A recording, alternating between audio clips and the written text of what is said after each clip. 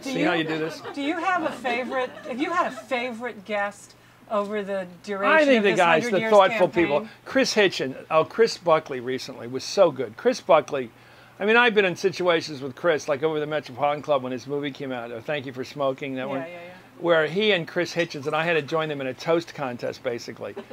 Christopher Hitchens is a genius when he's drinking. Yeah. I mean, I don't know what he's like when he's not drinking. He's still drinking. I've never met him in that circumstance, but he's fabulous. And the other fellow, Chris Buckley, grew up. Imagine growing up with Bill Buckley at the table at dinner. Imagine what that was like. And his mom. Intimidating, probably. And educational, because you learn how to give a toast. You learn how to button the button with the other arm. You know how to do it. You hold your drink just so. Wink just so. You offer up a toast with great elegance and exquisite excitement, and everybody enjoys themselves. I mean, he's really wonderful, Chris. And he now, with the passing of his dad, his great dad, he's become something of a pundit. Maybe he will join our world now. I think it's interesting. This novelist, in announcing his support for Barack Obama, may have made himself a pundit. Something he never did when his dad was alive. You can be a novelist It's kind of pundit. interesting. It's kind of interesting. Since the, this interview will live on forever on YouTube. I just wanted to ask you, who wins in the punditry for you? Like, who's the winner of punditry this year? Yeah, I think Peggy Noonan's really good this year. I think I get really tough on people because I think she had a really good run in the primaries. I think she's a reason to read the Journal on Saturdays. I think Gene Robinson's been spectacular. I've been reading Gene all this year. I think his columns in the Post have been the best thing in the Post. I think he deserved to win the Pulitzer, even if he didn't get it this time. He may get it later. I think he's really good. I think Hertzberg's fabulous in the New Yorker. I think John Holder's been great. I think Howard's always great. I'm a big fan of a lot of people. Who's disappointed you? I think Joe Klein's great. He's great. He's propositional. He comes up with ideas, and you have to think about them. Who's disappointed I don't you? do media criticism. Okay. How do you think Pat Buchanan's done? Because it looks I sometimes think there's like... so many different Pats. There's the Pat who's the arch right winger, who can somewhat be scary, put it lightly, and I mean it. He's so far over. There's the Pat, the genial colleague who is a genial guy to hang around with and a good sort to hang out, and a good person, I think. He's been and then there's the guy that plays the part of the irascible Republican who will defend anything no matter how outrageous. And he plays that part sometimes. And then there's the guy who is very much paternal in his feeling towards Governor Palin. And he won't let you touch her. He is very supportive of her. And maybe because she's somewhat part of the Pittsburgh crowd. She was one of his people. Has this campaign confused him? I think it's ticked him off. I think he's very unhappy about McCain to start with.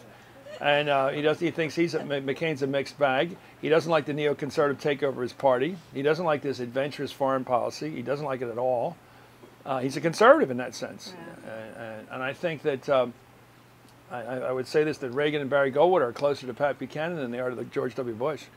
Much closer. George W. Bush doesn't fit any historic pattern except maybe he's Wilsonian or Napoleonic. I think more like. I think Napoleonic, the idea that you can enforce democracy by military will is a scary idea. Because what you're really doing is fighting wars and saying it's for democracy. It's like the Soviets or somebody pushing wars of liberation, and they'll say it's for liberation. Really, it's just to get more geopolitical territory. So everybody who says they want something, watch what they're doing, not what they're talking about. If they wage war, they're trouble.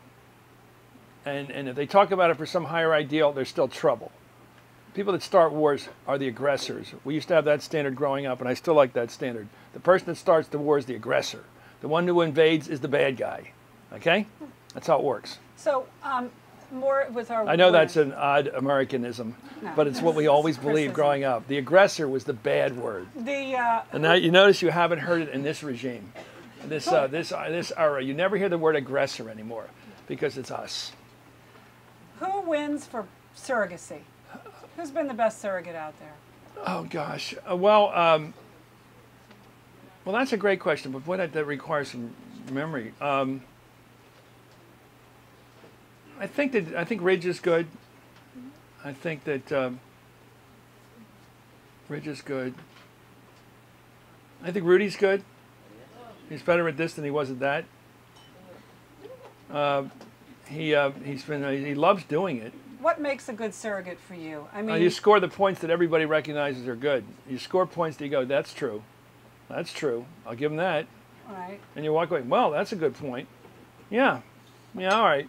That's what a surrogate can do. Pick your points and score on them. Pick the right territory and win on it. Don't try to defend the indefensible, and don't fight on the other team's territory. Fight on your own. Has it been harder for them to be a surrogate for McCain? Probably because McCain is not a good surrogate for himself, because McCain isn't McCain. He's not running a John McCain campaign. Yeah. A John McCain campaign would not be for this fiscal policy. John McCain was against this big tax cut for the wealthy. He said it was wrong to give people tax cuts at the very top and not to have a progressive system. He said it. He supports the progressive tax system, what they're now calling socialism. And I think that he was... I'm not sure John McCain would have ever invaded Iraq. He'll support the troops wherever they are because he's a soldier. But don't tell me he was an adventurer. I don't think he is an adventurer. And I think under different circumstances he would be the voice of reason about how to deal with Iran. It'd be tough, but I don't think he'd be looking for trouble. He supports wars that once they get started because of the experience he had in Vietnam. I absolutely believe this. He knows what it's like to be in a war where the country drops support for while you're in the field. And he knows what it feels like. So he will always take the side of the warrior in combat. But I'm not saying, I don't think he would have been taken over by these guys who talked Bush into the war, When did you last interview him? including Cheney. When did you last interview him? I did it up at Villanova. One of your college We tour? gave him the biggest crowd he had, I think, the whole campaign did he till have then. We the had nomination 4,000 yet? students at Villanova. Did he have the nomination Yeah, yet? he had pretty much wrapped it by then. But he hadn't had the convention. Oh no, this was in the So, Pennsylvania have you primary. tried to interview him since then? It's hard to get these guys. Schmidt is not a big. It's not useful. So to you've him. asked and they've said Yeah, no. Schmidt doesn't. I mean, I used to always work with Rick Davis, and Nicole's nice enough, but they're not offering him up. They prefer to be in a bunker and argue with the media. They dig it as a fight. They think they score points by attacking the media. I've never seen anybody win an election doing it.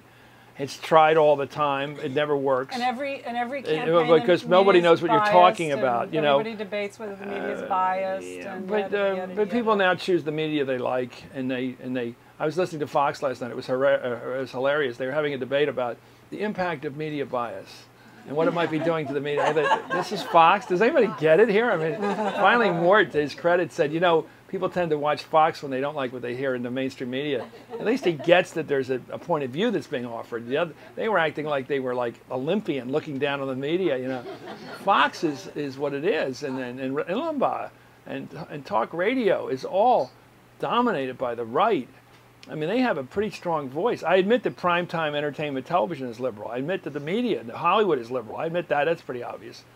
But in terms of the talk shows, they're more than holding their own. Hollywood hasn't been very important in this campaign. No, I don't know what impact W is going to have. I don't know if it has any impact. No, It's for the choir that already believes it. Part of it put me to sleep. But let's play this game a little bit further. Well, I wouldn't go to Albert Stone for history. Well, I would. It would be take scary if you got your history from that guy. Although I thought Platoon was a good movie. So I have one thing more I want you to do for me.